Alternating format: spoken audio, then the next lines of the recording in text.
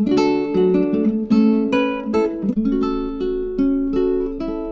so now we will prove one of the most important exercises, which is that if A and B are any elements in a group G, okay, and if n is a natural number, then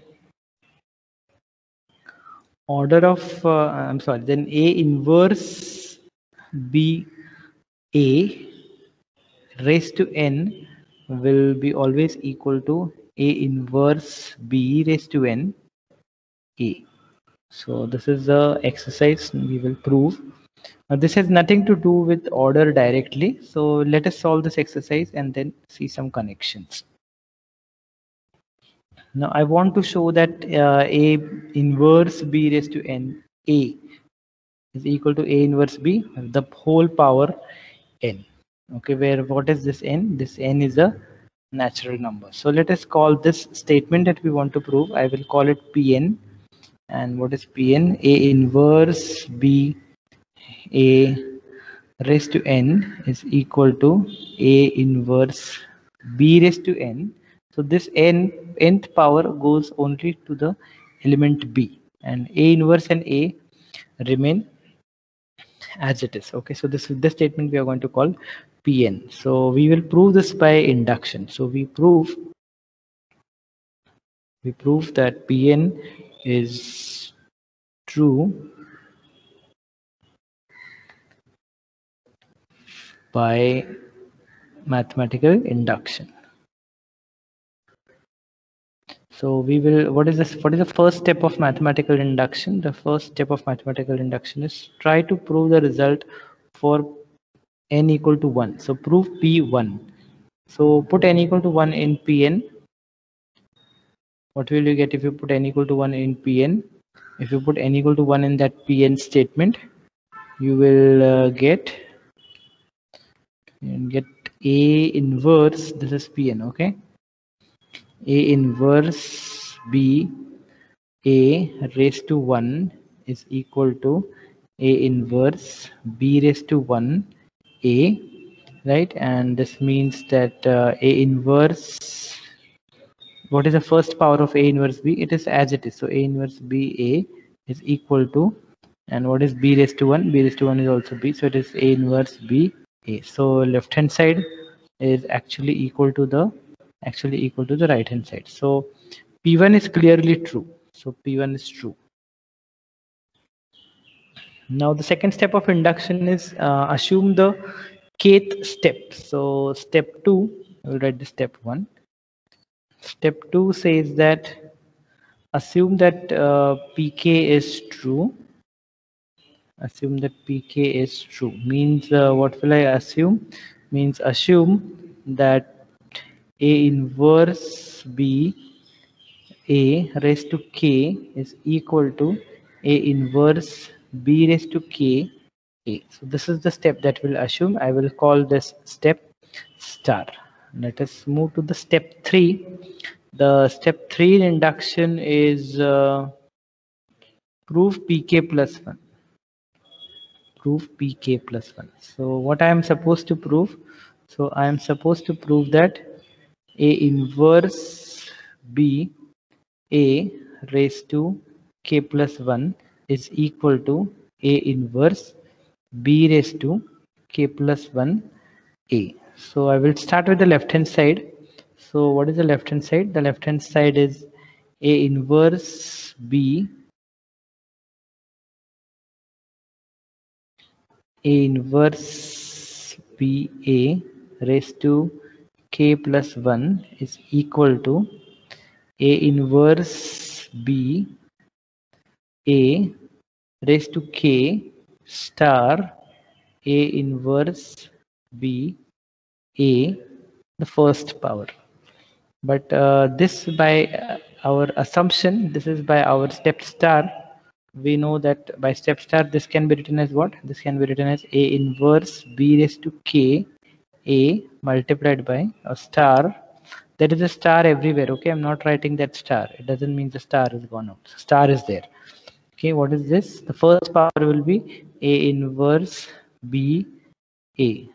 Now when I use associativity, I will put brackets smartly.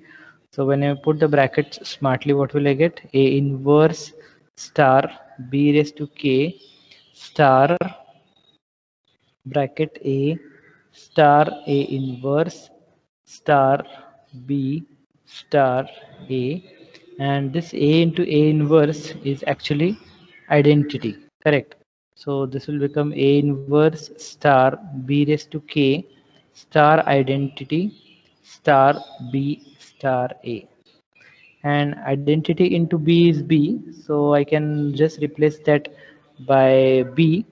So I will get this is A inverse star B raised to K star B star A, because this is B, and B into B raised to K into B again by associativity. Let me put brackets here. So I will use associativity here also, and that will become B raised to K plus 1. So this is A inverse star B raised to K plus 1 star A, and which is nothing but A inverse. I'll not write the star now, omit the star.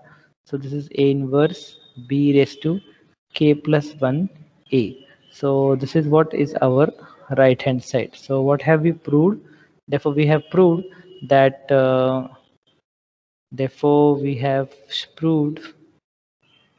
that A inverse B A raised to K plus 1, this was our left hand side, right?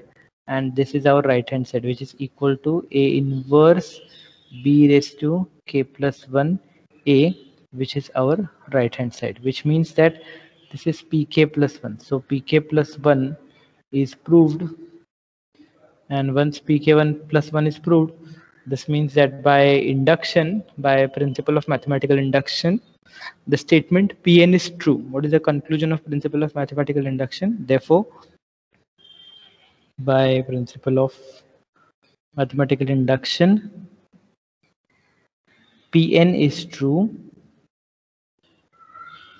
Pn is true for all n. This is the conclusion of mathematical induction. But what is Pn? This means that A inverse BA raised to n is equal to A inverse B raised to n A. Okay, and hence the problem is completed. So this proves the above problem. Okay, now let us solve this next problem, which is interesting. So if I take A in a group, and if I know that the order of A is 5, then order of A inverse is also 5. In general, I'm trying to say that if A is in a group, then order of A and order of A inverse, okay, both these numbers, they have to be what? They have to be same. So the element and its inverse have the same orders. So this is a very easy solution. So what I will do is I will let order of A to be equal to, suppose I say order of A is M, okay, and order of A inverse is equal to how much? Order of A inverse is some different number n. So we want to actually show that M is equal to what? We want to show that M is equal to n, because we want to show that order of A is the same as order of A inverse, right? Now I will write the first part of that. So part 1 I will write like this. So part 1 I will say that let order of A be equal to M. Correct. Now if order of A is equal to M, then this means that A raised to M is how much? A raised to M will be equal to identity, and M is smallest. Correct. And M is smallest. And also we know something else. We know that A inverse, look at this particular statement, okay? Order of A inverse is how much? Order of A inverse is n, means A inverse raised to n must be how much? Means A inverse raised to n, that must be equal to how much? That must be equal to identity. Why? Since order of A inverse is how much? Order of A inverse is n, correct. Now we will expand this particular statement. What is A inverse raised to n equal to identity? This means that it is A inverse multiplied by star. I mean to say A inverse star A inverse. How many times this is equal to identity? How many times am I multiplying to each other? I am multiplying n times. Correct. Now what I will do is I will slowly transfer 11a to the right hand side. When I do that transferring of 11a to that side means what? Therefore, what will I get? A star A inverse. I am actually putting a on the left hand side. So which is equal to A star A inverse star A inverse A inverse. Okay, is equal to A star E.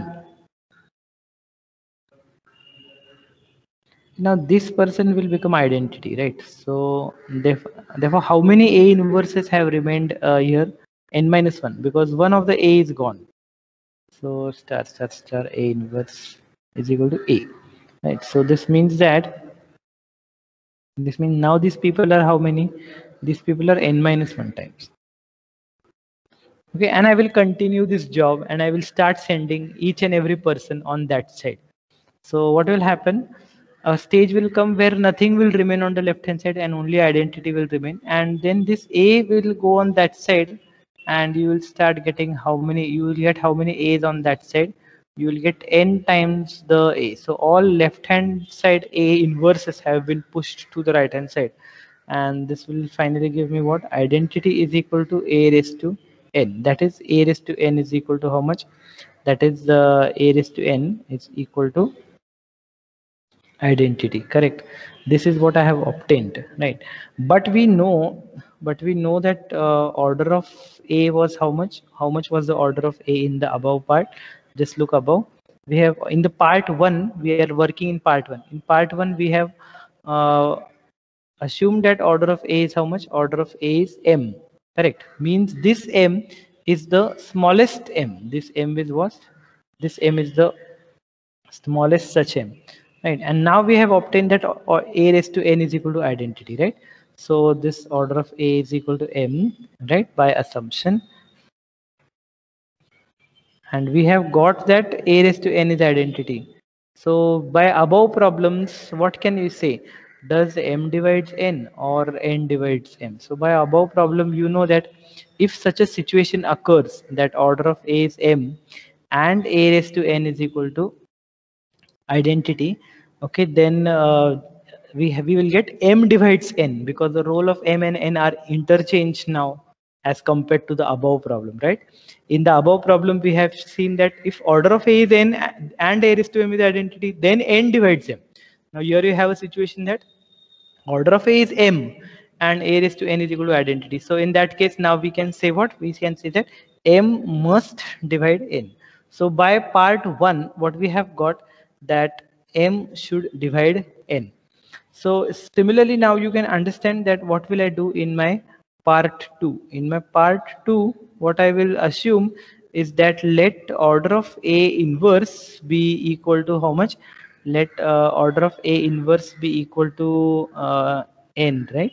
What was the order of A inverse? Let order of A inverse is equal to n. Instead of assuming now this left hand side, or instead of assuming this, now we will assume this. Okay. So let order of A inverse be equal to n. Okay. And we know that a raised to m is equal to how much? A raised to m is equal to identity. Why? Since order of A.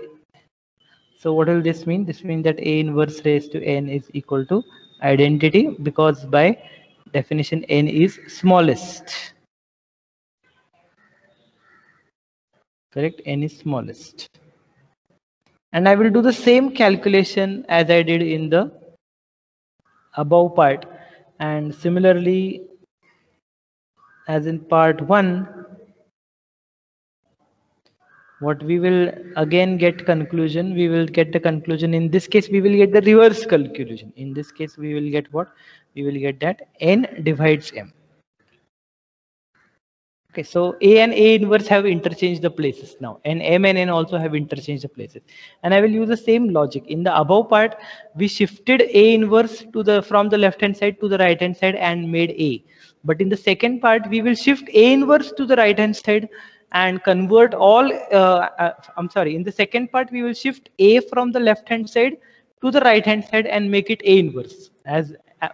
But in part one, we did what? We shifted A inverses from the left hand side to the right hand side. So the same idea will do, and I will get the conclusion that n divides m. So we have two statements with us finally, that m should divide n and n should divide m, right? So hence from part 1 and part 2, so by part 1 and part 2, we conclude that m divides n and n divides m. But if you have m divides n and n divides m, then what can you say about m and n? Then we can say that m is plus minus n, correct? Because if you have two numbers, suppose I take 3 and minus 3, okay, then what will happen? We know that 3 divides minus 3, and we also know that minus 3 divides 3. Okay, so minus 3 divides 3. So you cannot say that the two numbers are equal, correct? So if m divides n and n divides m, then the two numbers may have different signs, but this will not happen in the in the case that we are working, because we know that what? Because m and n are orders, correct? They are orders, and we know that order is always positive. So m and n cannot be negative. So this means that m can be either plus n or n can be either minus n, but m is equal to minus n is not possible, because we know they cannot be negative. So m is equal to n or m is equal to minus n, but this is not possible, right? So this concludes that m has to be equal to n. But who was m and who was n? M was order of A and n was order of A inverse. So we have proved that order of A is equal to order of A inverse. Okay. Now let us show that if A and X are in the group G, okay, then order of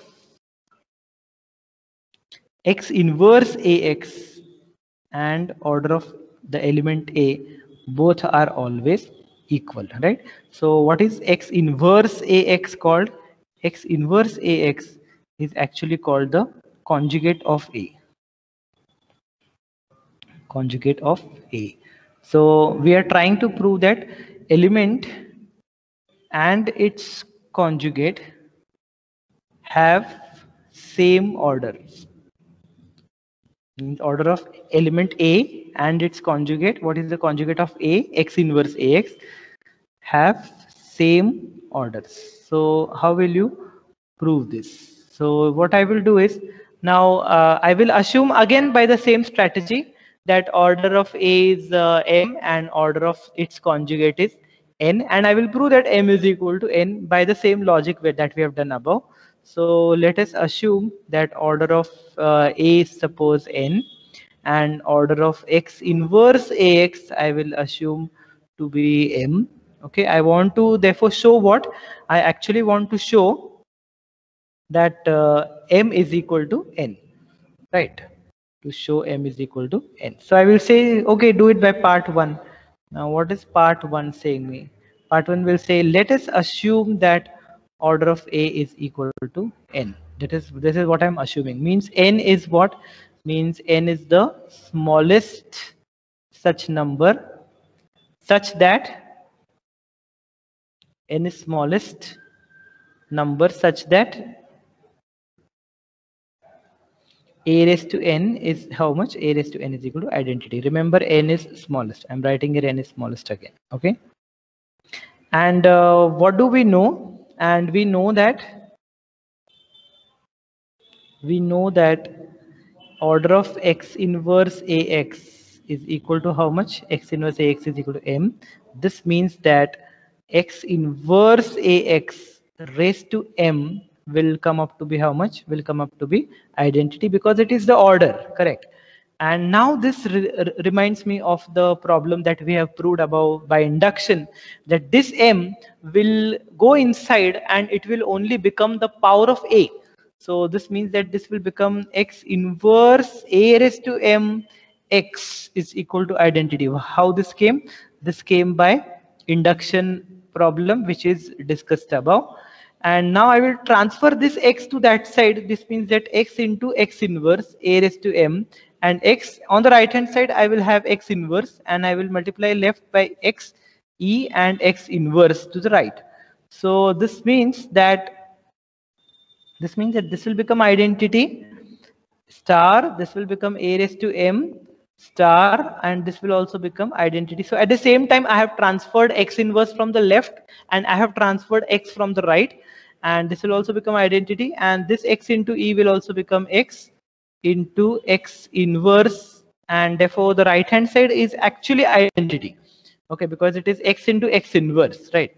So this is the identity. On the left hand side, identity into a raised to m will again become identity a raised to m, and on the left hand side now I'm only left with what? A raised to m, because it has multiplied the identity. So what we have got is that order of a is n, okay, and we have that order of a is how much? Order of a is n, and we have that a raised to m is also equal to identity. So again, by our problem which we discussed in the previous in this class, that in such situation, what can you say about the numbers n and m? In that case, you can say that n is the smallest, right? We know that n is the smallest. So can n divide m, or should m divide n? Since n is smallest, n must divide m. So by part 1, I got that n divides m. Again, by using the same logic in part 2, what will I assume there? I will assume that order of x inverse ax, okay, order of, let me rub this, order of x inverse ax is equal to m, okay,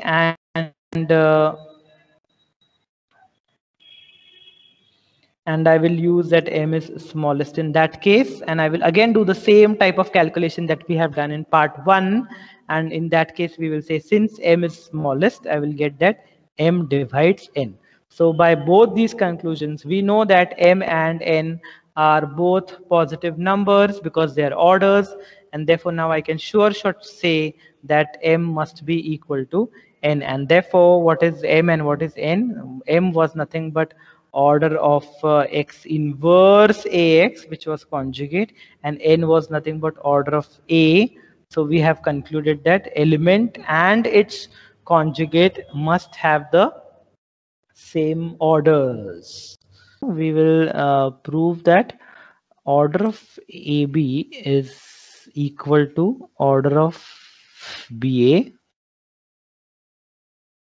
where A and B belong to G, where what is a group? Where G is any group. Okay, it may be abelian, it may be non-abelian. Okay, so no matter what the group is, order of AB is always equal to order of BA. And now this is very easy because in the above exercise we have proved that order of the conjugate x inverse AX is always the same as order of that element. Okay, so this is known, right? Holds in a group always. Now what I will do is I will replace the variables smartly. So I will replace a by ab. If I replace a by ab, the above result will become order of x inverse a. I'm sorry, I will replace xa by ba, so that this will become x inverse ba into x is equal to order of BA. So the variable A is replaced by what? The variable A is replaced by BA. And now I will again smartly replace the variable X by the variable B. So I will get order of B inverse BA into B is equal to order of BA. And when I use my associativity inside, here I will write it as order of B inverse B AB is equal to order of BA, and I know that B inverse B is how much? B inverse B is identity, so this is order of identity. AB is equal to order of BA, and this will give me that finally order of AB. Identity into AB is AB, so order of AB is equal to order of BA. Okay, so this means that in a group, order of A into B is always the same as order of B into A. Means order of A star B is always equal to order of B star A. Hence we have proved this result. Okay.